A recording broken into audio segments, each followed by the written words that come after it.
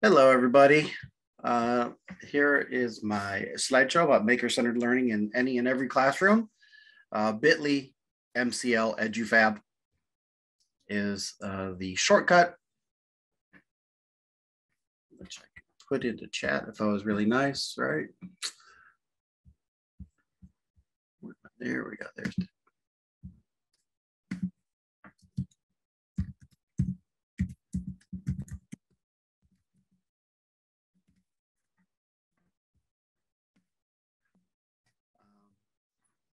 Here's my contact information. I'm on Twitter a whole bunch. My email, paul@paulshircliff.org. I've been in education for about 25 years, mostly teaching physics and math. Started off real traditional, but then quickly shifted to more projects and then even shifted towards Maker before Maker was actually even something we talked about.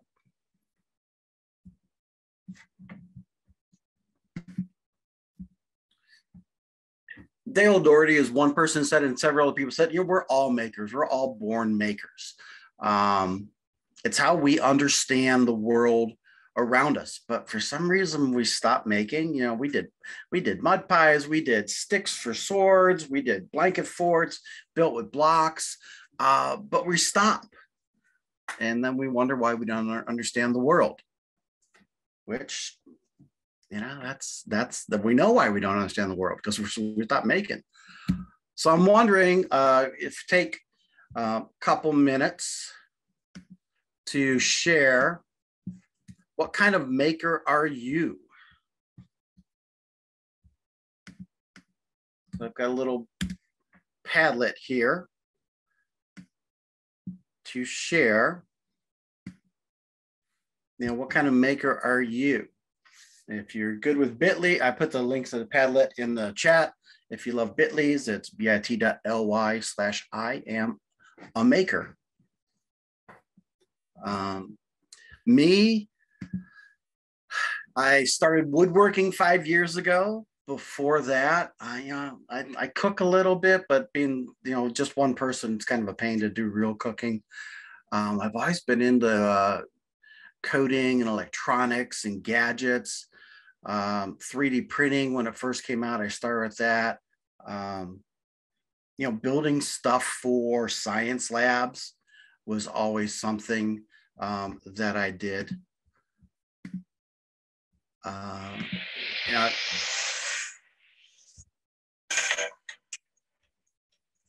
Tell the kids, scientists don't run down to Lab Supplies R Us and buy a lab setup. They've got to build it. They got to create it.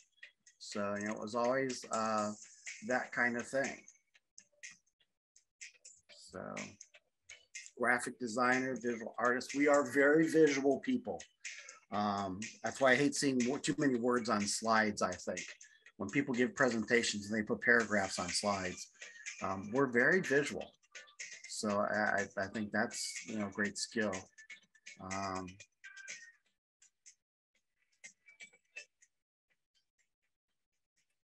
Those are the things. So just Sherry and Paulo and Abigail here. Let me look that close enough. It is just Sherry and Paulo and Abigail, isn't it? Oh no, there we go. We got Tommy, Gina, Heath.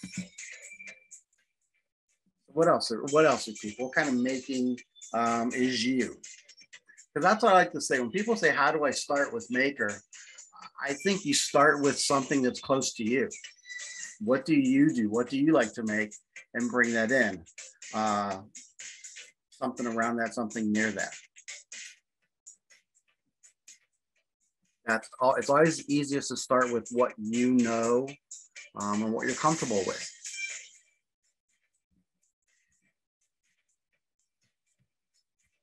Code, 3D models, cooking. I really wish we got more cooking for kids. I've visited a school a couple hours south of me that they put in a kitchen. They took out one of the, replaced one of the classrooms basically with a industrial kind of kitchen with all the stainless steel prep stations and a couple special ovens and that, and a dishwasher. They were happy that they finally had a dishwasher in there. And every kid, I think in 6th grade, took a cooking class for a quarter. And all the kids loved it. And it's like, yeah, they do. They like doing stuff like that. Coding, robotics. Yeah, if your school doesn't have enough coding and robotics. Fixing things. Yeah, we've gotten away from that. And there's lots of things I don't fix. But there are things that I do. You know, fixing is important, especially as prices are getting more.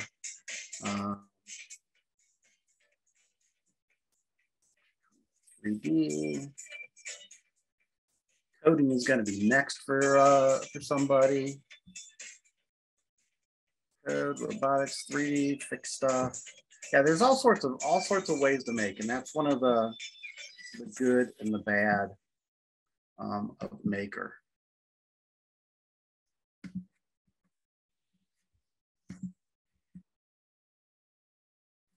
So we've always done making, and maker-centered learning is not a new concept, actually.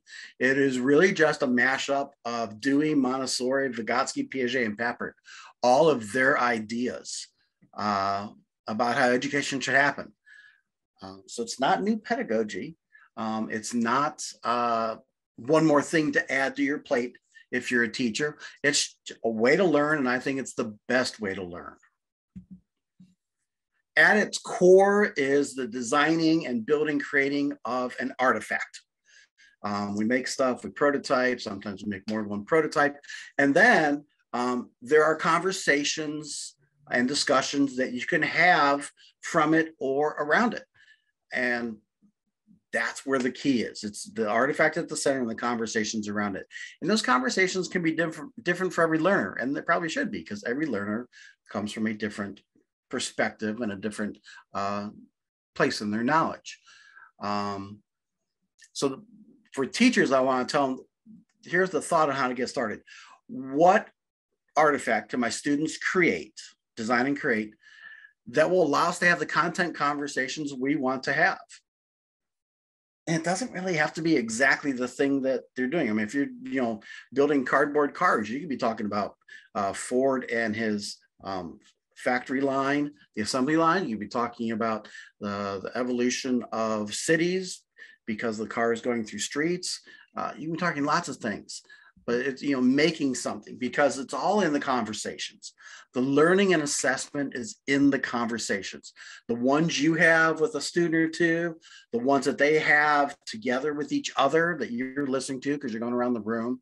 The conversations while they're designing, while they're building, as well as after, where they're explaining what they've designed and created and why it was important to what we were doing.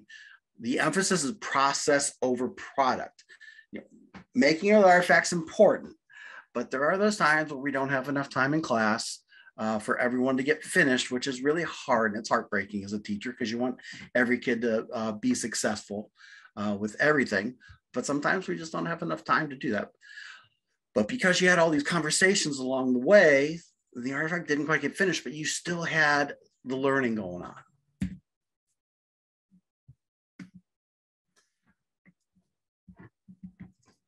Maker-centered learning, making in and of itself, just opens up both sides of the brain, activates multiple parts of the brain, and they work together. So that's what helps anchor the learning, because it's in various parts, and it's naturally trans-curricular. It's got all sorts of the science and math and English and art and history, all just kind of blended together. Everyone's a teacher, everyone's a learner. It's a great statement that people have said about maker-centered learning, and it really is true. We were doing a project one time with Soma Cube puzzles, which are those puzzles which are block pieces from 3 to 5 pieces in a block, and they will form a cube.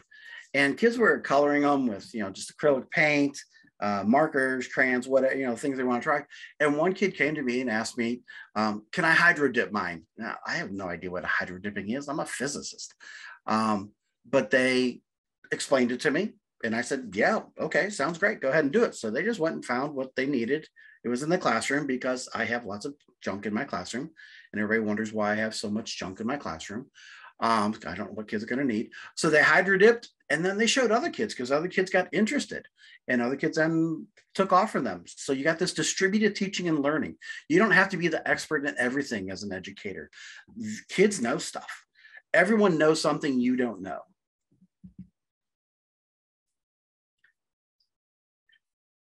Kids learn about themselves, and they help each other because they like helping each other. One time with the project, I had a student explain to me what they had done, what's the next step they needed to do, what they had to learn next, where they were going. And one kid nearby was listening, and overheard that and said, "Hey, I know how to do that next step. I already did it." So they offered to help. And that's what we love. I love that thing when the kid says, "I know how to do that. I can help." And it was great, especially because it came from a student who usually had trouble getting things done. But now they could help someone else get things done. So it really empowered them. And those are the great words. It helps develop the agency and the empowerment. Those are things we want for our kids. It's naturally student-centered, learner-centered, and it has lots of ways for voice and choice. The conversations come from their perspective. What do they want to make? Because we don't necessarily know how they want to make it. If you weren't just making cars, they got choices on how to design their car. For making boats, they got choices on how to make their boat. I'm not going to give them a cookie cutter recipe on how to make it. What materials they want to use, the bling they want to get to it. There are many paths to the learning goal, and that's what's great about maker-centered learning. It also allows them to put a piece of themselves into it. That individualization, personalization, that's really important in the learning to make it stick. They get their own on-ramp to learning. If you do lecture, if you do just worksheets, there's one viewpoint, and that's the teacher's viewpoint. You do maker, every kid can kind of come at it from their own way. Like when we wanted to study Newton's laws and we did mousetrap cars, the person who was going to be an artist started differently than the person who's going to be an engineer, because they could come at it from what they looked at, how they saw things. The conversations started differently, but the conversations all got in Newton, because once they come at it from their point of view and both sides of the brain are open, conversations just happen. And we learn about more than just the content we're dealing with. I loved when one time we were in geometry, we were studying all the shapes, the quadrilaterals, and I had kids design something, design a building that's got all the shapes in it and make it be something and tell me about it. And kids did all sorts of things, gamer palaces. But the one that I really loved was, it was an equestrian center. And I had no idea this girl was into writing. And so she got to tell me about her, the things that she loved. And she designed this massive equestrian center, which was just awesome. And she showed me all the formulas and all the areas and volumes and all the geometry stuff that she had to, but I also got to see the other things. And even at the end, she's like, can I design a logo for my center? So, yeah, go ahead. That's symmetry. We can talk about symmetry too. So it gives them their own on-ramp to what we want to learn. One of the great advantages to making, and also one of the great disadvantages to making, is there are endless ways of making. There are just so many. There's painting, there's coding, there's robotics, there's pottery, there's sewing, there's drawing, drafting, poster, woodworking, songs, plays, poster making. There's just so many ways. So that's hard from the teacher point of view, but you don't have to be an expert in everything, and that's hard for teachers, but you don't have to be an expert in everything. But because there's so many ways, every kid should be able to find something that speaks to them. They should be able to find something of interest to them. Now, making can also be digital or analog. It can be low cost, it can be expensive, it can be low tech or high tech, but every kid should probably be able to find a way that's good for them.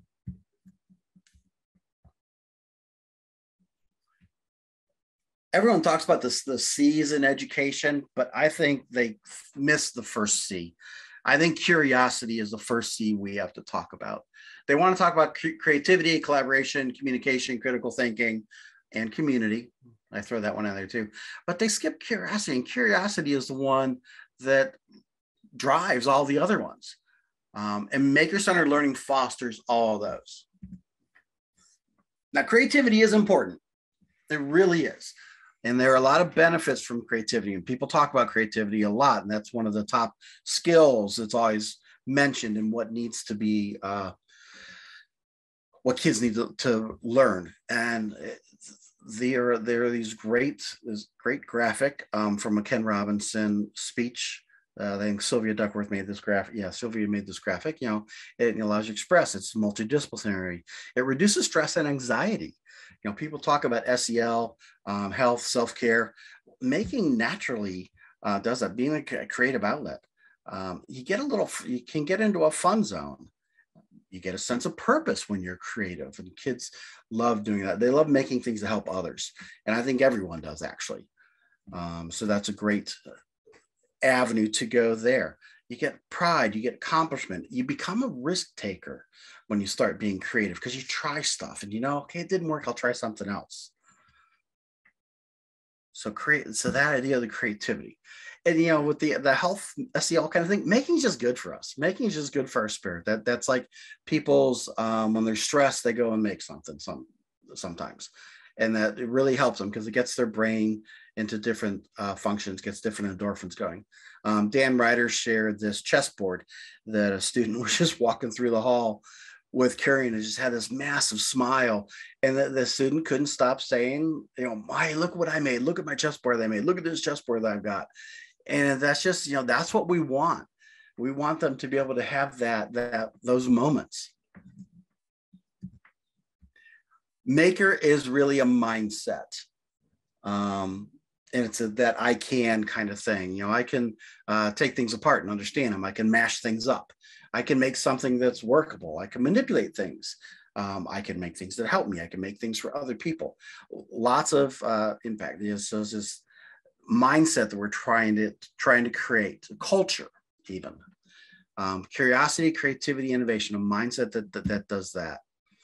And John Spencer made this graphic about what happens when people develop in general. A maker mindset, they're hackers, they're rebels, they're thinkers, they're empathetic, going for an empathy of helping other people, design something that will help somebody do this. They become explorers, they're divergent thinkers, and they understand diversity better, problem solvers. So maker does all of these things, which is why we need it. Now, people are already doing some maker in the classrooms. I'm sure if you were in a classroom or you're working there, you're probably already doing some maker ideas. And so this is some results from time I gave a presentation to a school. They're Play-Doh, they're painting with their hands, doing crafts based on the time of year, making a sled and slop. And I don't know what slop is. Pinhole photography. I had fun doing pinhole photography when we were in physics. All sorts of things you can make. And some of them are inexpensive, but maker-centered learning and projects are not the same. Just because you make stuff doesn't necessarily mean you're doing maker-centered learning. There is that difference. Again, the artifact is at the center. It gets to be individualized or personalized, and there are lots of conversations around it. Conversations are where you can weave in the content. And that content comes with context. Some people said like Makerspace is math in action because they were a math teacher and they were trying to help the kids understand the math. And they said, well, we go to Makerspace and that's where we understand the math, is by using the math. So we have context for our content. And it's also naturally trans-curricular. So just because you make doesn't mean you're doing maker-centered learning. So there's a lot to maker-centered learning, as we saw that on the retro tool, all the questions people add. There's a lot to this. So people are like, well, how do I even do it? How do I start? I can't do all that. I've got so much stuff to already cover, so much content. How do I find the time, the resources? Well, you start with one. Chinese proverb, a journey of 1,000 miles begins with a single step. You put one foot in front of the other. You start with one step. You pick one topic. You pick one learning experience, and you design it as a maker-centered one. Maybe it's a topic that needs some help that you don't really love, that you want to redo it a different way. Maybe it's a topic that's already awesome. You just want to try something different with it. Start with one. That's the important part to get going. And you might have to, you start with cardboard. You start with just designing maybe. And it could be digital design. Like if you're talking about 3D designs, you don't have to 3D print your designs that you make in Tinkercad. You can just design them. Now here's the tough part. Anything that you try will probably feel like it failed because it's different than what you were doing before, because anything new is hard. So you got to judge it and evaluate it differently. Ask the kids, how did it go? Did you like doing this? Did you not like doing this? What could we do better? It's their learning. It's learner-centered. It's make. So maybe you want to take one topic and just give them the reins. Hey kids, what can we do here? What can we make? What conversations can we have? But you start with one if you need to. So I have some ideas from classroom. So mathematics, kids have to learn measurement in some sort of time. We know they can't read a tape measure. I got seniors in high school that could not read a tape measure, didn't understand it at all. So I think they should have to start by designing and making their own measuring devices. Start with just small rulers. They don't understand what the lines are for. Well, if they have to make them, they now have to understand them. And you can make them, in Tinkercad, in Inkscape, in Google Draw, in Google Slides, all sorts of ways that you could make things like that. You can just print them on paper. If you got a vinyl cutter, you cut them on vinyl. If you got a 3D printer, you can 3D print them. If you have a laser cutter, you can laser cut them. I mean, you don't get stuck by not having tools because they can still design stuff, but you can always just print things out. But if they have to design their own measuring devices, they're going to understand measuring better and then have them use them to make something. Size of things, relative size of things. What's 50% bigger? What's 100% bigger? Well, they got to make models that can do that. And you can just design the models in Tinkercad, and they could work on, making something 100% bigger, 150% bigger, too. What's twice the size? What's 3 times the size?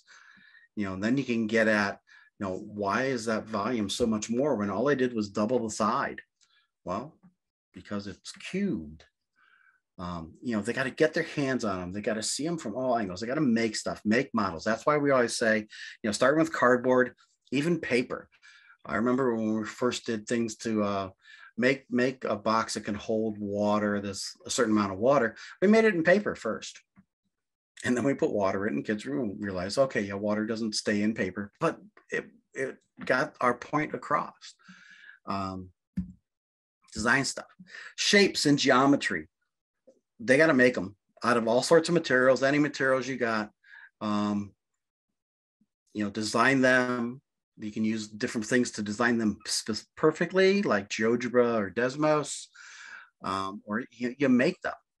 Like we did geodesic domes a couple different times, a couple different ways. On the left is the one way we did it with coffee stirrers and pipe cleaners.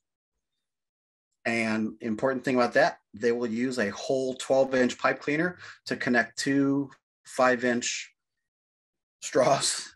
So you need to tell them to cut them into one, like 1.5 inches long, the pipe cleaners, to make connections just at the ends.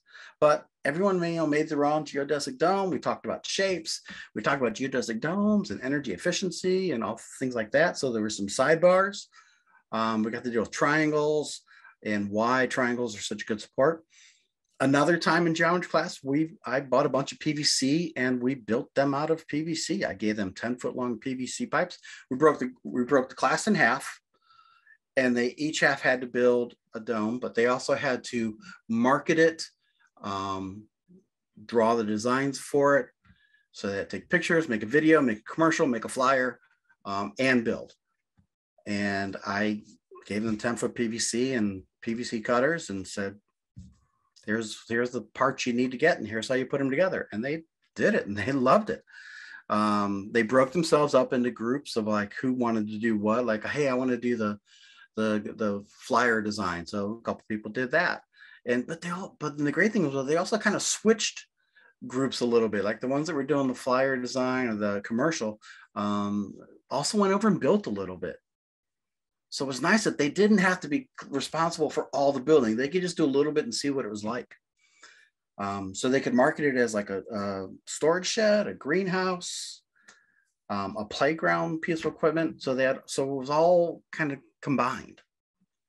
There was one group who cut the PVC pipes the wrong length. They had trouble measuring. Imagine that. So I had to go buy more PVC. Physics, if you're doing Newton's laws, build mousetrap cars, build hovercrafts.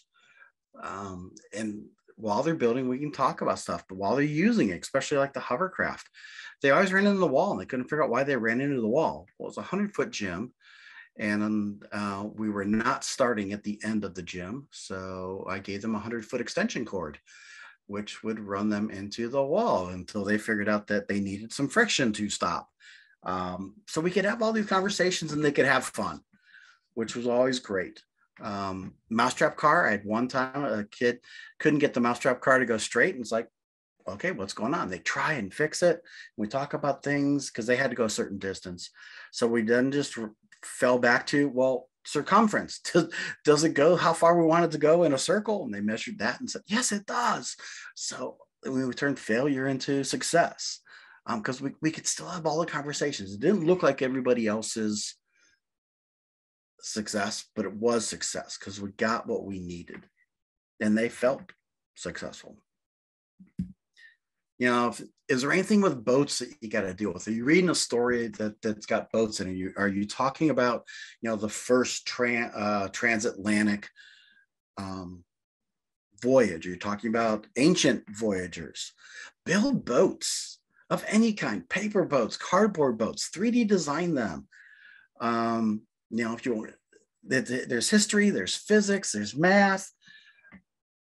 It's just a great thing for you to have the conversation. But again, building that artifact opens up multiple sides of both sides of the brain, multiple parts, and allows you to have different conversations, and they can have them from their point of view. You know, if you got to do buoyancy, you know, build boats, build them out of cardboard, put duct tape. You know, does cardboard float?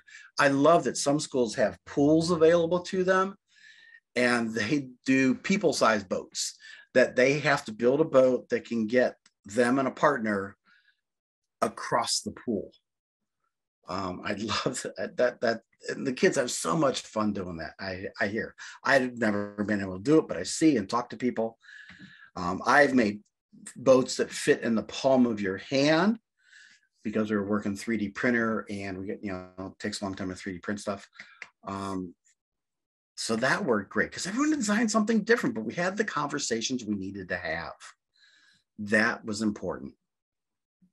And they all got to take them home. Well, the ones that wanted to.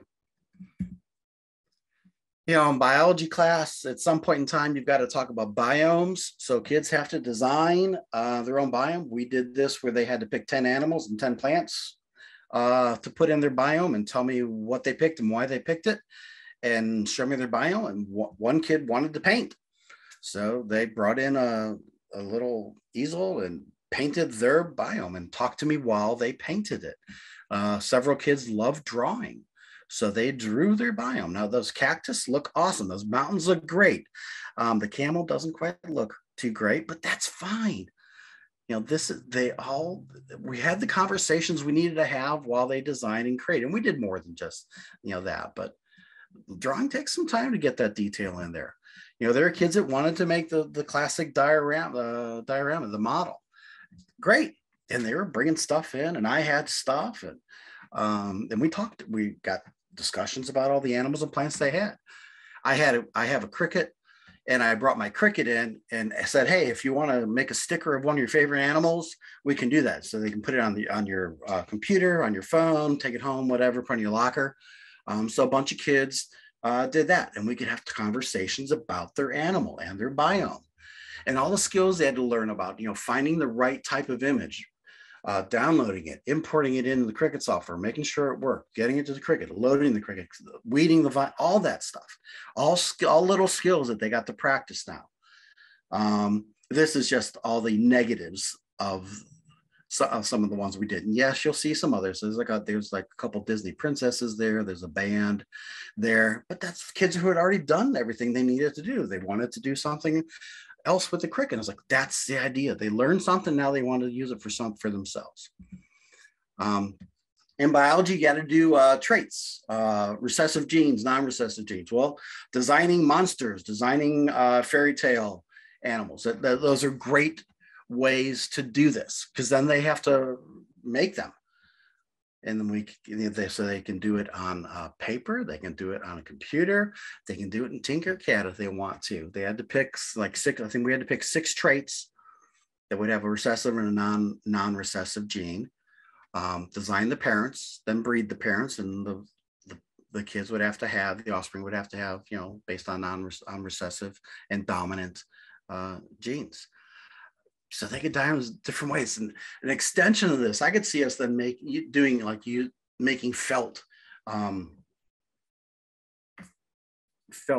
characters, or making like stuffed animal kind of plushies out of this, and then donating the stuffed animals to like a children's home or a children's hospital. But it's all while they're designing, we're having the conversations. In science, you got to talk about earthquakes. You got to make buildings and shake them. So you make them out of different stuff. This is spaghetti and marshmallows and tape. You got coffee stirs, lots of things you do. History, how many board games are there in the world? And how many of them are actually about historical times or historical subjects? I think making board games is a great way to do this, because they've got to design their ideas. They got to design the board, they got to design the pieces, they got to make up the rules, they got to get in the content that you want them to get in. My neighbor teacher in the classroom next to me several years ago, he did this biology with board games. But I think history is another great way to do it. All right, Roman history. Make stuff, make the city of Rome, make the aqueducts, make the Colosseum, make different parts, make trebuchets, talk about science, talk about the math, the history, the wars. If you've got a war to discuss, World War I, World War II, whatever, make the parts of the war, make the machines of the war to be able to have those discussions. If you're making catapults, you can make them with popsicle sticks and rubber bands. You don't have to make 6 foot tall trebuchets. We did this at home a couple times. It was a home project. It didn't work as well, partly because the fathers did most of the work, partly because they had trouble getting together. But I finally figured out the real reason it didn't work as well. We weren't together having the conversations. When we did it in class, I brought it in class, and I bought 2x4s, and everyone had to make it out of these 2x4s, and it had to be no more than 4 foot tall. Boom, boom, boom. Now we were together while they were building. We could have the conversations we needed to have. That, again, that conversation piece is the vital aspect of maker-centered learning. It is kind of a pain to have 16 trebuchets in your classroom. Even though they were kind of small, they still take up lots of space. We have about 9 minutes left there, Paul. Thank you. English, imagery. You're reading a book. How do you know the kids learn stuff from the book?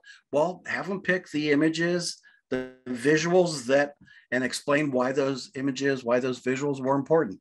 This is a project in Kim Stanley's class. They read this book, Just Mercy, and the one kid made his project was shining the light on social injustice, and so he put all these images on a lampshade. I think it kind of looks like he made the lampshade too, but it's about imagery. So that's why I also like this idea of making candle boxes. Down in the bottom right, this idea of using tea lights or just LEDs to kind of light up. You design a box, you put imagery on the side, or if you make them round, what imagery was important for what we're doing.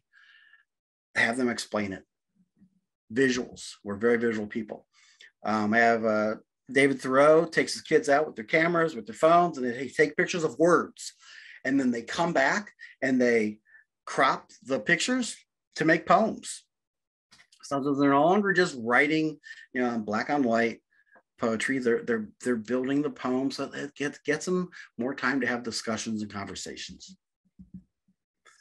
Dan Ryder reads Of Mice and Men, and he wanted something different with it. So he asked them, and they finally, his driving question was, what do the men in the story need?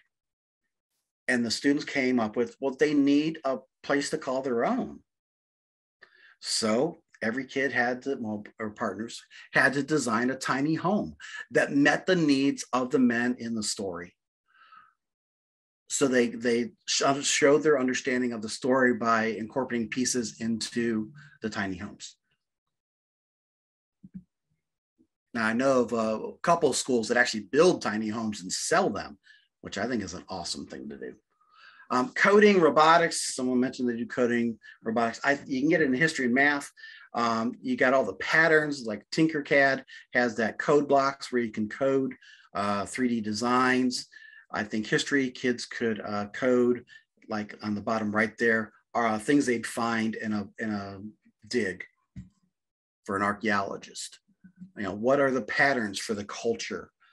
I think you can design that. In English, I know of several teachers who they bring an upper grade down to a lower grade, and the upper grade helps the kids animate a scene from the story that the lower grade kids are reading.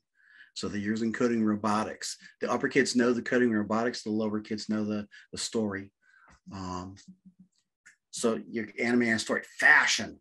Kids love wearing stuff that they make. So we can do there was a turtle stitch session here also. If you got the embroidery machine, doing turtle stitch, but you can also 3D print jewelry. You can laser cut jewelry. You can vinyl cut things. Have kids design their own stuff. It's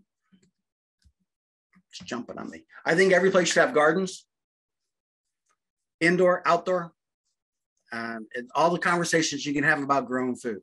You got the science, you got the history, what are the native plants to this area? What have we brought in? What foods are in this culture? What, if you're studying another country, what foods are not native there? What are part of the culture? All while growing your own stuff. John Umakuba does these awesome little layered design ideas, and I can see this in anything. Any project, and you can do it in cardboard, you can do it in wood. You don't have to have a laser cutter. He happens to have one. You can do just with paper or cardstock. And you're building up a layer design for a scene in a book or a scene from history, and they have to explain it. He's just doing landscape kind of scenes, but they also add LEDs so you can throw in circuits there. So there are tons of ways to get maker in, but you also got to, because the focus has to be on the conversations that you can have. So again, the question is, what can I have the kids design and create that will allow me to have the content conversations that I want to have? And it can be kind of sideways. It doesn't have to be exactly direct. We're studying boats, so we're going to build a boat. Okay, but how often are you really studying boats? That's the conversations are the real important part. I'm sure some of you have already done some things. I have a lot more here about some school-wide examples.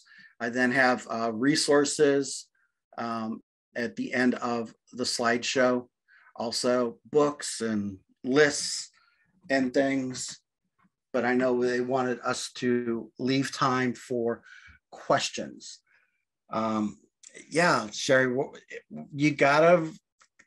teachers have to give up control and take the role of lead learner is the one way to say it. Yeah, That's a nice way to say it, actually. I like that a lot. We're going to go together. It works so much better if you learn together.